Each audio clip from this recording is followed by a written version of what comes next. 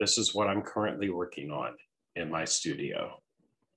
I always piece with, in the quilting menu, regardless of which machine I'm on, Q-01. My favorite pins to use when I'm piecing are these. These are called magic pins, and these are the silk ones. They're really fine. And the reason I like to use these when I'm piecing, I can just sew over them and it doesn't damage my needle on the machine or anything, which makes it really keeps them nice and accurate that way. But you'll see how I use this here in just a second, because the first thing I have got to do is lay this out. I got all my pieces cut, so I'm hoping to come close to finishing this quilt top today. I've got about 5 more rounds all the way around it to go get. So next is this color right here, this white. It's actually got a really cool design in it. There's stars and sunbursts and these swallow birds. It's pretty cool looking. There we go. And it is going to go, I'm gonna move this out of my way.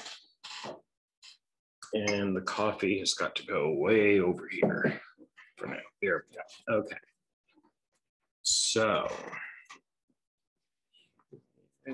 this is the next edge right here. There we go. Okay. This first strip goes along this bottom piece right here, the cedar. There we go, right through here. I've already got all of my strips pre-cut to size. They are ready to sew on. And I can tell you it's a very stunning quilt. I'm probably going to quilt it with, I'm going to quilt it with white thread is what I'm thinking.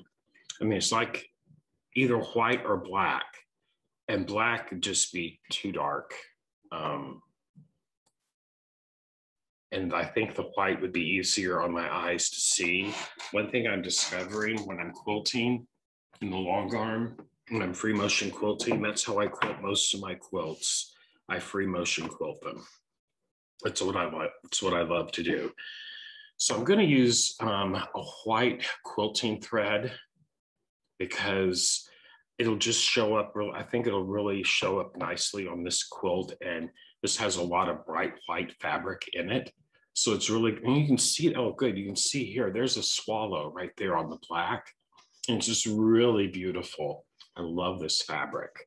So here we go. There we go. I think that will work much better for this. Okay, so, and now I am just going, I'm not stretching the fabric as I'm pinning. I'm just lining up the raw edges and pinning about every 4 to 6 inches.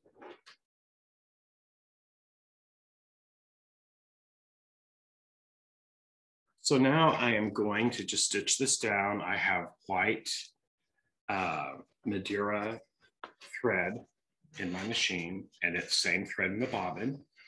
I'm just going to piece it all down. Turn on my seam guide, my projector, my laser light seam guide doohickey, and we're going to get started. Now I'm not going to be removing any pins. I'll let them just sew right over the top of them.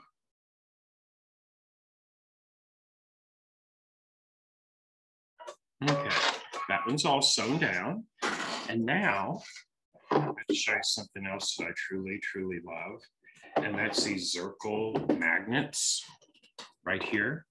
See how when you drop it, watch what happens. It just automatically, the magnet somehow pushes it right out to the edge. There's the one I just dropped right there. Pretty cool. I'm gonna lay it there, and as I take these pins out, I'm gonna drop them down onto the magnet pin cushion, and there they go. Every time like clockwork. They are so handy. Oh my goodness.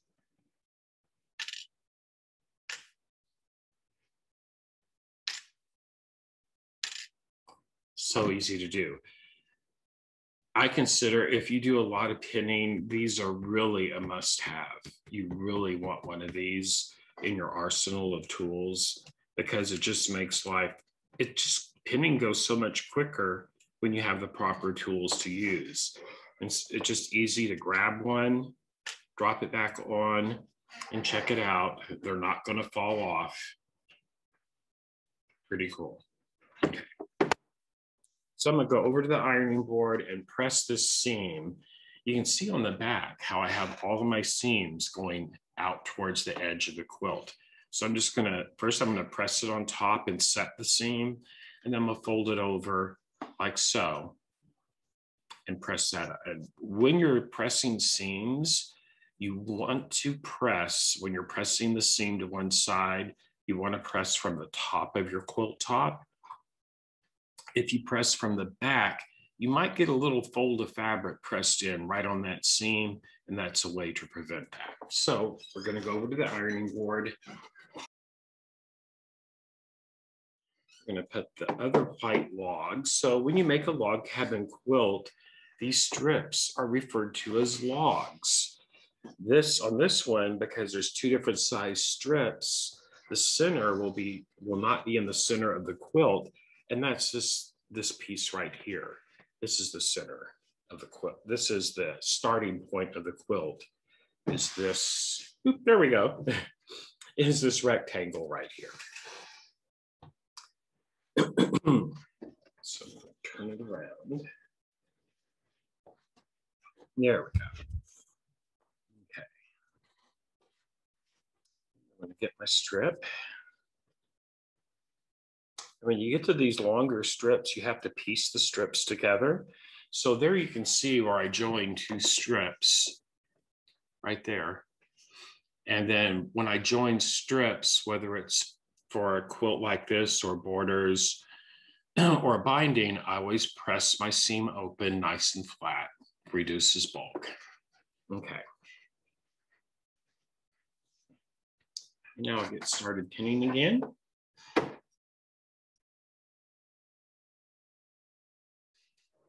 Here we go. And now we can sew this strip down.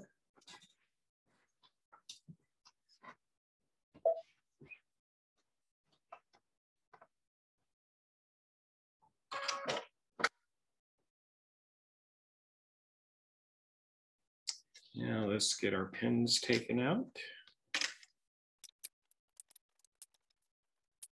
Another great thing about the silk pins, if you happen to stick yourself, it doesn't hurt nearly as bad with a larger pin than like a larger pin does. Okay, I'm gonna run over to the ironing board and give this one a press.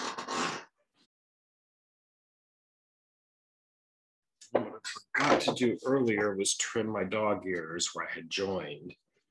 So see how that has a little dog ear right there from where I did the miter splice. So I'm just going to trim that even with the edge of my fabric. There we go. Right like this. Okay, thought I had another one somewhere. Let me look at the back of this real quick. Otherwise, I'll forget. And then when I go to quilt it in the frame, sometimes, especially on the white fabric, it can peek through with shadow. I guess that's the only one, right? Everything else trimmed, I think. Yes. Okay. So next I get to add a colorful one of the prints. It goes down the left side first. Okay. So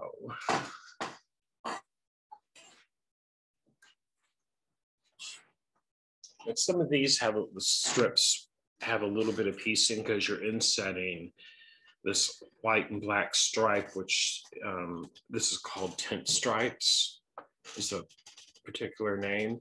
And on this go round, this is called Pandemonium. It's a print fabric with these cute little panda bears in it. I love this. This one I'm going to sew it to is called Leave Me Alone. it has these really cool lemurs in that print fabric. So Tula Pink has a lot of animals in her prints and her fabrics. And it's one thing I love about it. This one's really cool. It's called Little Stinky. It has skunks in it. Isn't that cool? And of course, Read Between the Lines is all about the zebras. Just really fun fabric. Okay. So I'm going to sew it to this edge first. After, I'm going to have to do some piecing on the logs. So I'll be back and forth to the ironing board. This will not require any pinning.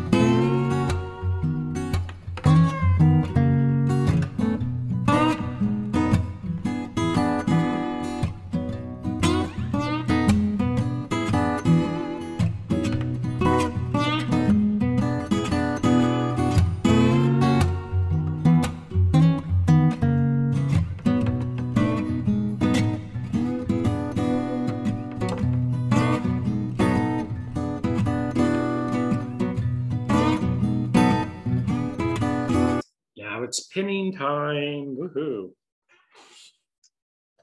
And what that means is it's closer to sewing time, even a bigger woohoo. Okay.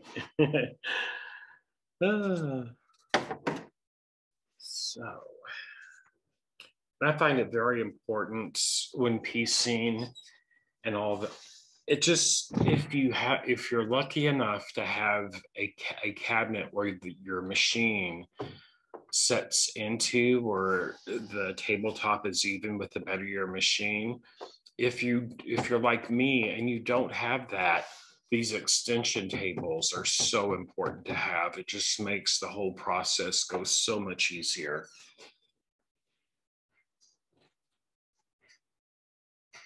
Like, I consider an extension table or a sewing table like a top priority. When I get a new machine, it's got to have one or the other.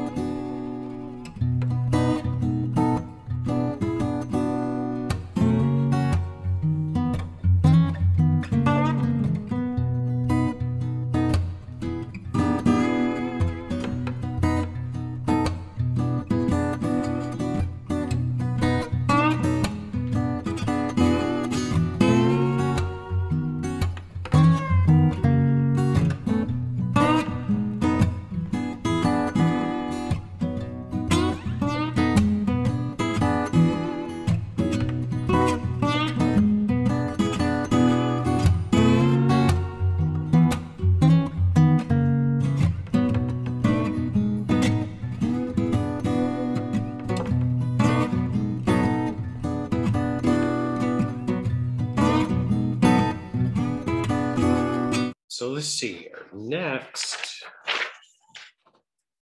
I am going to add, just did that, so I'm adding black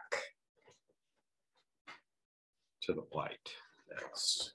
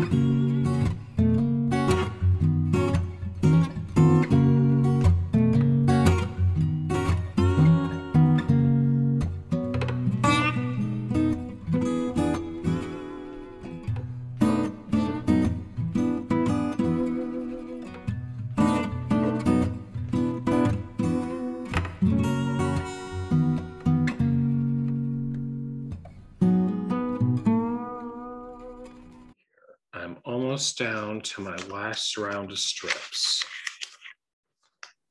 I've got 6 more strips to sew onto this and it will be done.